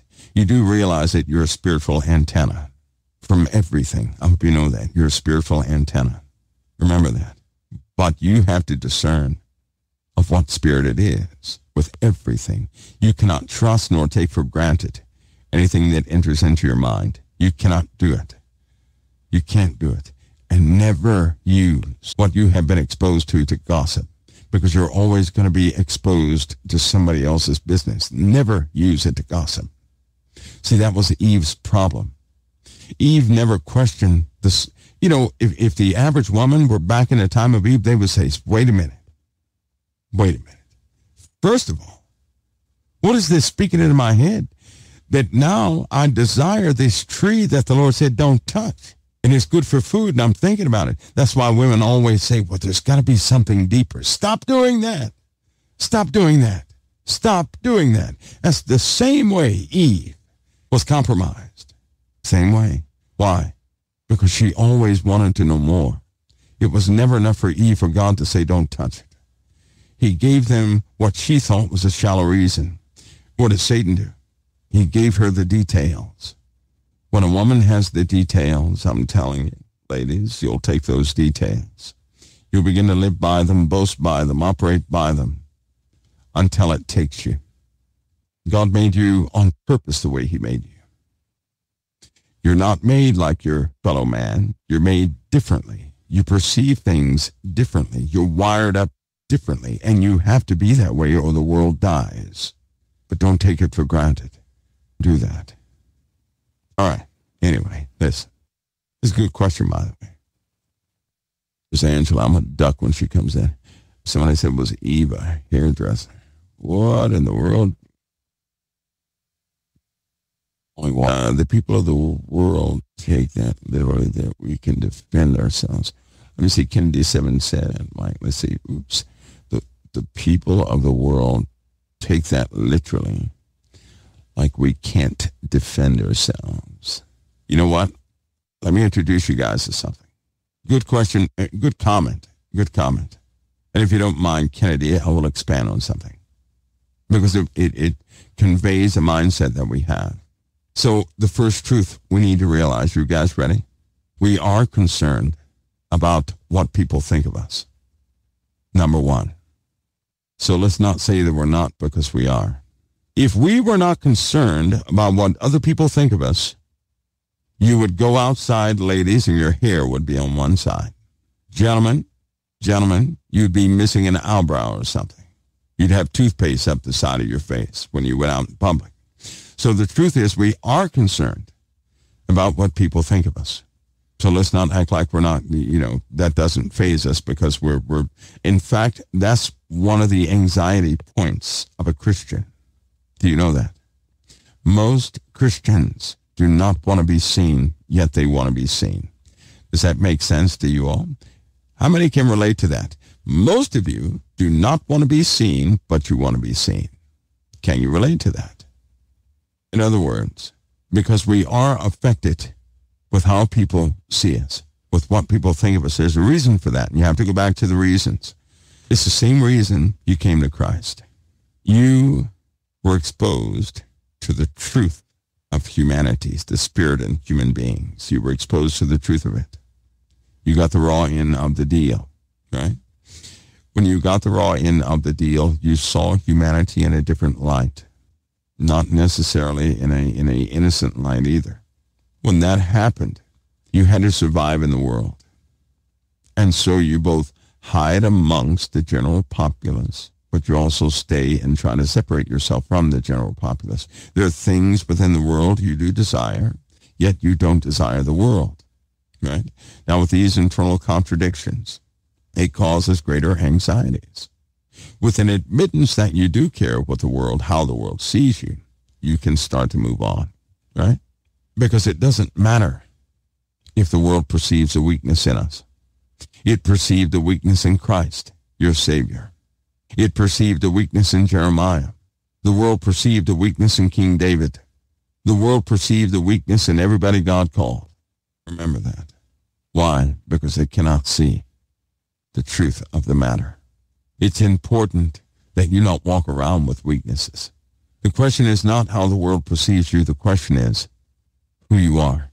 If you have a weakness, you're fearful in certain areas. Stop denying it like you're not, right? Yes, the Bible says God did not give us a spirit of fear. Well, he didn't give us a spirit of lying either. He didn't give us a spirit to sin either. But we were born into sin, and we did sin, and we're all sinners saved by grace. And all of us have fallen short of the glory of God. So do we have fear? You better believe it. We don't have to live by it, though. We have lots of things, but we don't have to live by it. So to face this, these simple things, is the beginning of a truth walk, you could say. Once we start to face it, yes, I do have these issues still, right? You can begin to work on things. But denial only perpetuates a wounded condition. And we're not to have a wounded condition. So when you're in your prayers, when you pray to the Lord, be totally open and honest with him. I mean totally open and honest. Never hide the shortcomings. Never hide the fact that you still have fear. Never hide the fact that you still like things you shouldn't like. Never hide that. But seek a resolve through Christ for them. Just talk to him like you would at a table. Address him as such, right? Start working on these things. Start working on them. Because in my life, it doesn't matter how I'm perceived. It matters what I do for others.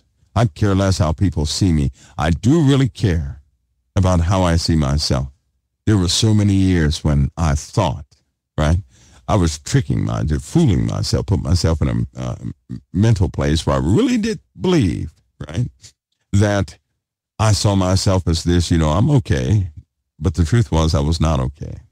But I was trying to see myself like I was okay, just so I could have some sort of peace, and the Lord showed me that's not the way to be. I have to go before him in truth. I have to operate in truth.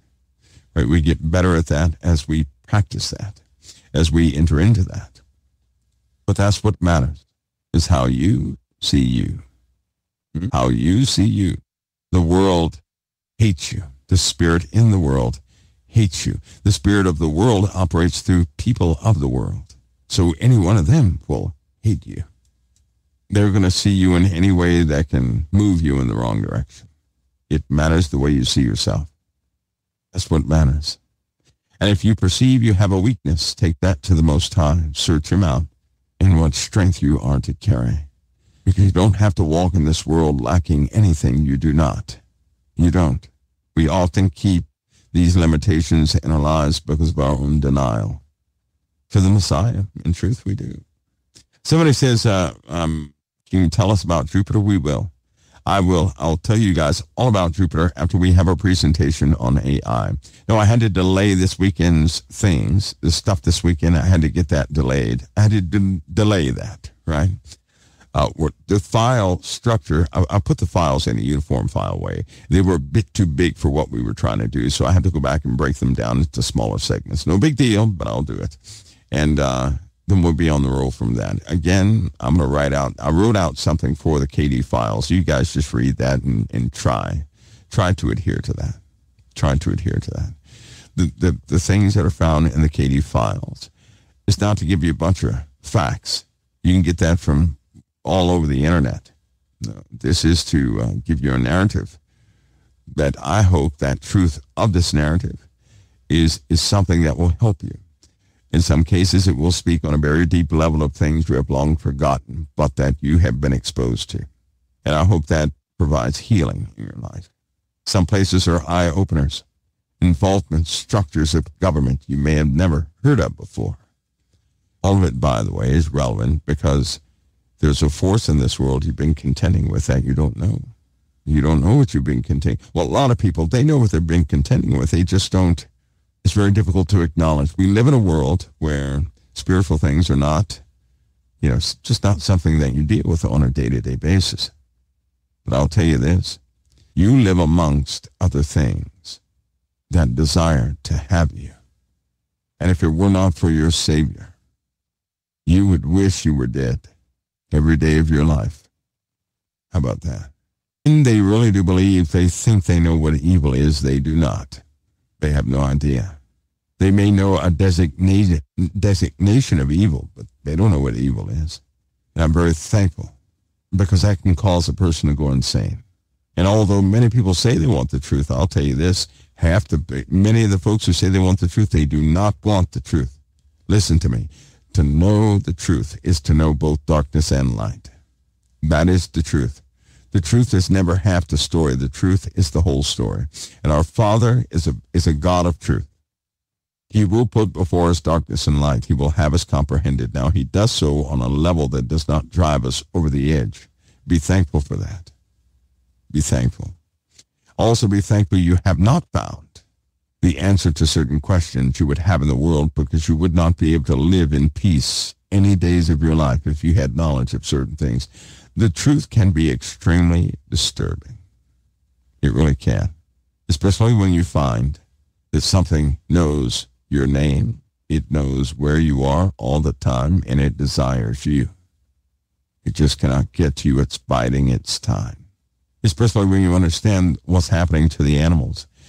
And then at some point, all the mountain lions and things that we have that people just love to save, they're going to turn on humanity.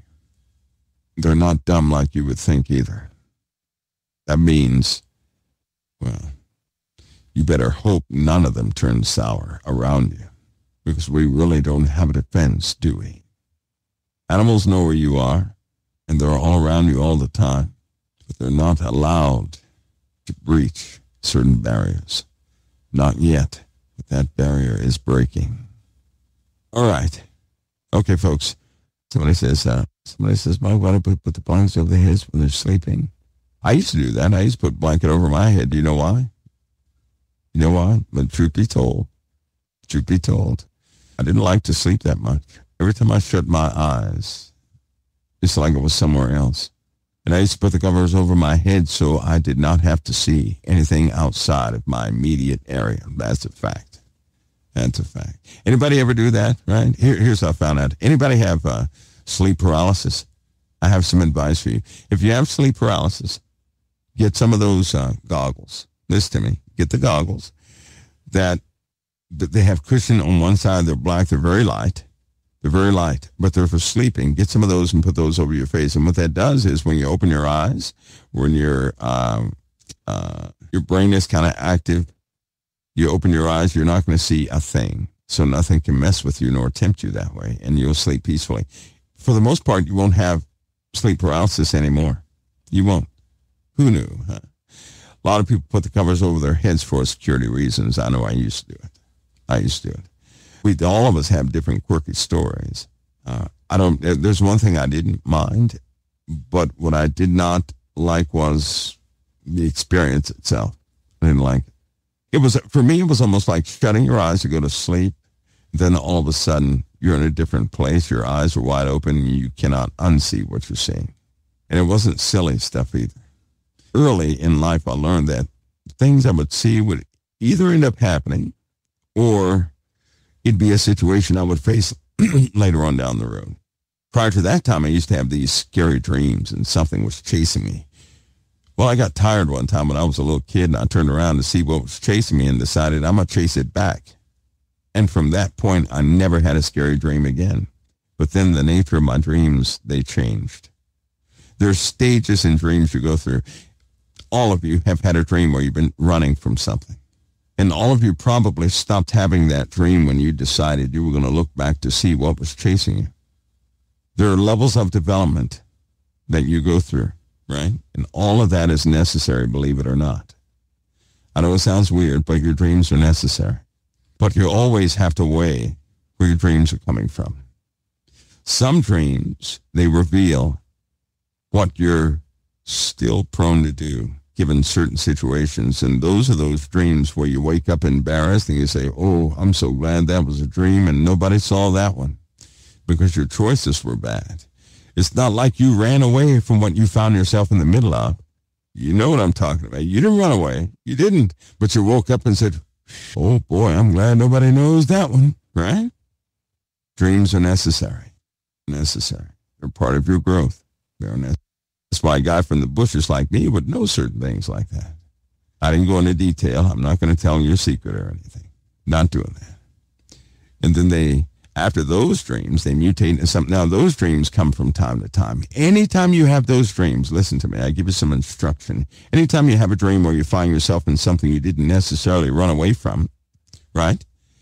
That's when you start working in that area. And you say, nope, I got to get this thing out of me. The Lord is showing you what is still within you. And listen, you better be glad it happened in a dream and it wasn't in real life. The truth is, if you were ever put in that situation in real life, you'd respond the same way you did in that dream. So use it to purge. The Lord is showing you what you have a potential of doing. So use that to purge yourself of whatever that thing was so that you can overcome in that area. And after you overcome in that area, more levels of dreams you'll have. There are different levels of dreams that teach you in different ways. They do. They are necessary. They're quite necessary. They really are. So that means you're not getting them from your subconscious and stuff like that. Nope. Because most of you guys share in a certain level of types of dreams. And they do escalate and they're going somewhere. Right? The Lord is working with you in more ways than you can ever imagine. He is. He really is. So, there you are with that one. Now you know. As they say in the early 70s cartoons, knowing is half the battle, right? Also, have you guys noticed that there's a specific bug that is coming up from the grounds all throughout the East Coast? Now, I will look further into this, but they're specifically coming from the East Coast. You guys know those bugs that have the pinchers on the thorax or whatever? They have the pinchers on them. They're coming up from deep within the earth. Not the male species. The male species is not coming up. It's the female species coming up. They're coming up everywhere, right? So, and there are, there are like 50 or 60 different types of these species. To me, they're the nastiest looking bug I've ever seen in my life. I do not like their fat in the middle, right? They don't really do anything, but they're just nasty looking. I don't like the way they look. I do not like the way they look. I don't like the way they look. They're not centipedes, no. They have like pinchers on their butts, right? They have pinchers on their butts, and they're coming up from deep within the earth. These are the females that are coming up. The females are coming up. They're coming up in droves. I believe that one of the local scientists on the East Coast said that they're coming up he was doing it per household, and he said per household they're coming up at about 150 per week per household. Only Mayor would say they pinch. Sister Mayor, you stuck your finger right there where the pinchers were, did you? You just had to do it to see if they pinched. Don't worry, I did that too. I had to see what they did, but they're coming up everywhere. Now, what makes it so odd on the East Coast, right? You guys know about the cavernous system on the East Coast, right? So normally you see maybe one or two on the ground. You normally don't see them in coming in your house. Listen, there was a neighborhood on the East Coast, and there were 4 or 5 houses. A video was taken of it. The ground was moving. The ground was full of them. The ground was moving, right? And when the camera zoomed in, it was full of them. Then, I think it was about a month later. A week later. It was not a month.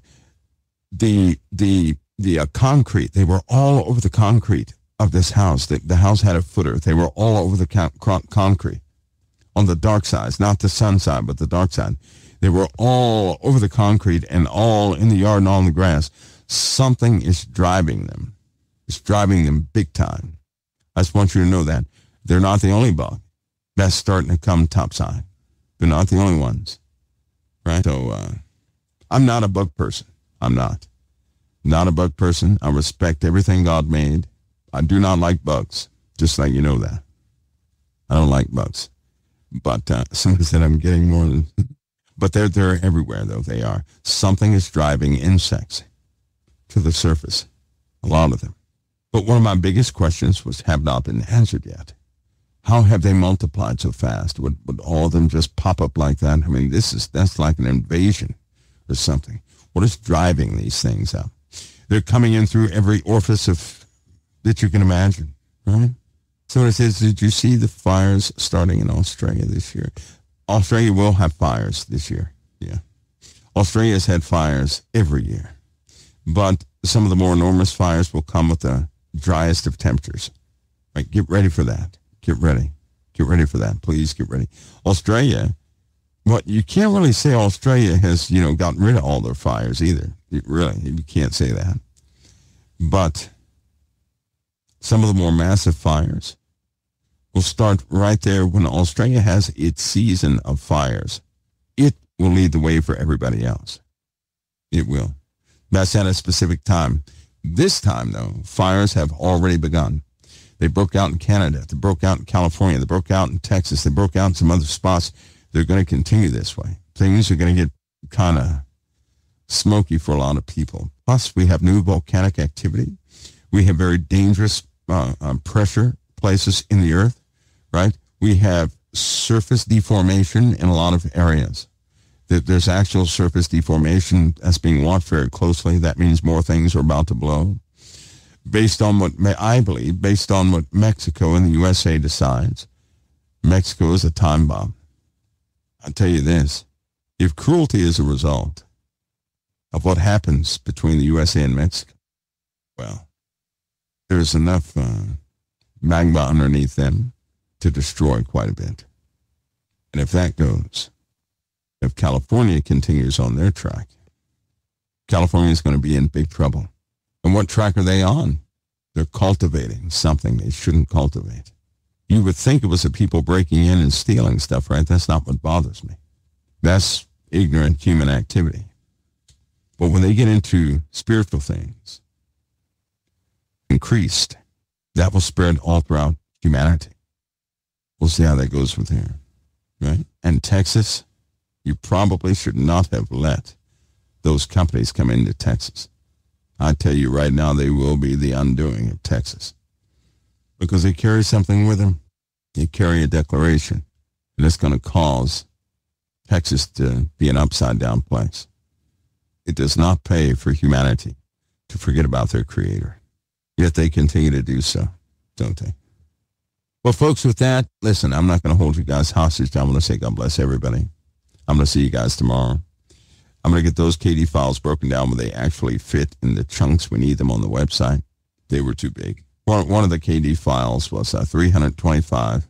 No, I'm sorry. 320. Yeah, it was 325 gigabytes. 325 gig. I think that's a little too big, right? That was too big. I don't know how they got so large, but it was that large. And so I had to do some strategic breakdowns of these things. I will more than likely copy them over to a different database.